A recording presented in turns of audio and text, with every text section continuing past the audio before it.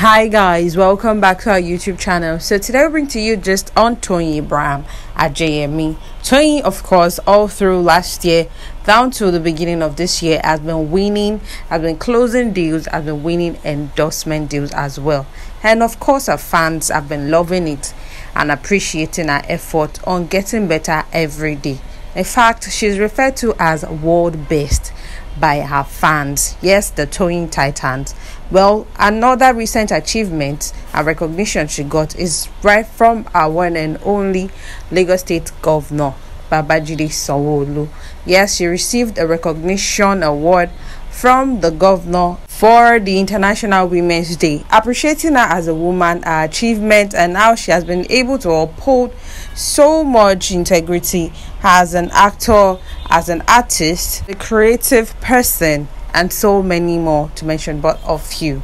Well, the write-up of the recognition was shared by Toyin herself. It was a beautiful write-up and signed by the Lagos State Governor Babajide Sanwo-Olu. This caption reads, and I quote, "Dear Toyin Abraham Ajeyemi, dear Toyin, Echo 100 Women, Happy International Women's Day. On this occasion of the 2022 International Women's Day, it is my pleasure and privilege to write this letter to you to celebrate your unending commitment to a more equal and equitable world. Half the population of our country are women and girls. Anything that limits them limits all of us and stunts our capacity to achieve our full potential as a nation. Therefore, the trailblazing work that you do is very important and necessary. Many of us, young and old, female and indeed male, are inspired to follow in your step and fully play our part in achieving a world where everyone is truly valued and acknowledged, regardless of gender, age, language, or skin color.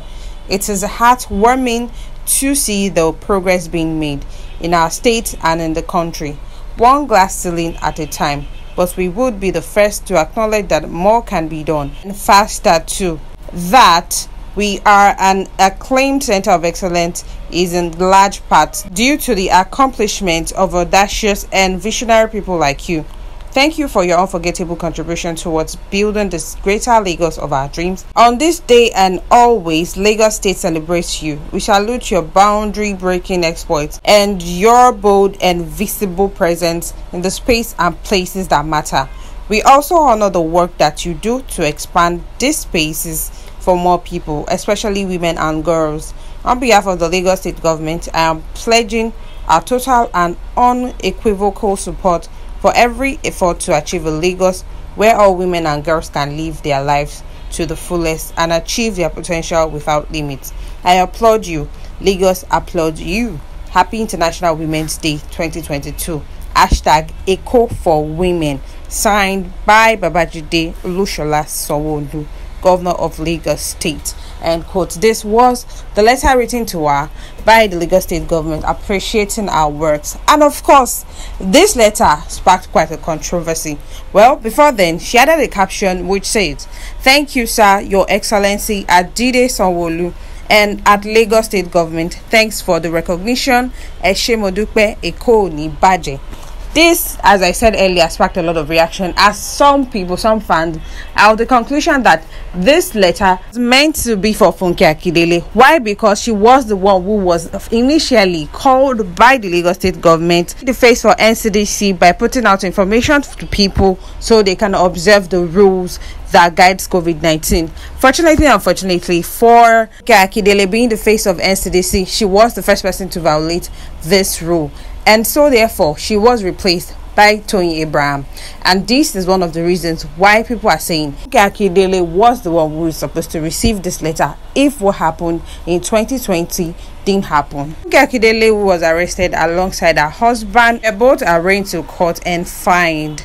The government ban on social gathering in the light of the corona outbreak prior to the party held by Funke Akindele.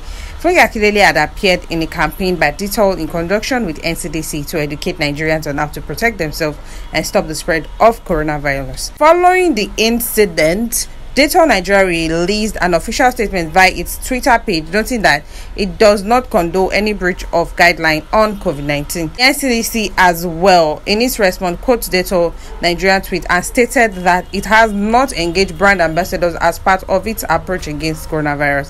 Akindele was arraigned in court along with her husband, JJC Skills, and other attendees of the occasion. She was sentenced to 14 days community service along with a 100,000 naira fine. A few days after this was when they saw Toyin Abraham appearing in an advert with NCDC to fight against COVID-19. In the video spotted online, Abraham was seen enlightening people of the public in Yoruba language.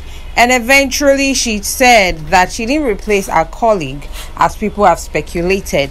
She wrote, and I quote, "It has just been brought to my attention that blogs are reporting that I am now NCDC ambassador, implying that I have been used to replace a colleague.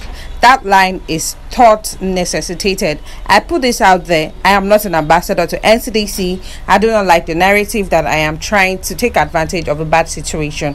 I support the campaign against COVID-19. I appeared on a video campaign against the pandemic, but please do not drag another person down. Thank you." This was Abraham explaining that yes, she was part of the campaign against COVID-19, but she is not an ambassador like Funke Akindele was. And at the same time, people shouldn't use this opportunity to drag people down because of the situation at hand. It was really bad. It was really sad for a lot of people in the Nollywood industry. Another thing that has brought Toyin together with Funke Akindele is the movie that they both released on the same date of last year. The movie Ghost and the Tout 2 and Omogeto the Saga. Yes, it was a tug of war between the fans of Funke Akindele and Toyin Abraham and the lovers of these two. What eventually broke the camel's back was when a movie critic came out and said people shouldn't watch Ghost and the Tout 2, but rather watch Omogeto the Saga. Well, recently, Box Office released the list of women who have grossed a lot, an amazing amount of money from their movies, and Toyin Abraham was topping the list. Yet fans still came out and said if Funke Akindele was on this list, she would be the one topping the list. Well, Funke Akindele's movie was shown on Netflix and it was not shown at the cinema box office. And rating this, Toyin Abraham was the number one, grossing over 357 million naira for a movie The Ghost and the Tout 2, Prophetess, Aki and Popo. These were the three movies. Toyin Abraham was ranked number one highest grossing actresses of 2021. People still went ahead to say that if Funke Akindele had done a movie in the cinema, would be ranked one of the highest. In fact, she's going to be the one to top the list. Well, Funke Akindele is smart in her own amazing way by owning Scene 1 production. Yes, sooner or later they will also be premiering movies, but theirs and other people's, rating and ranking how much each movie will be making. But for now, these two artists are doing excellently well in their fields.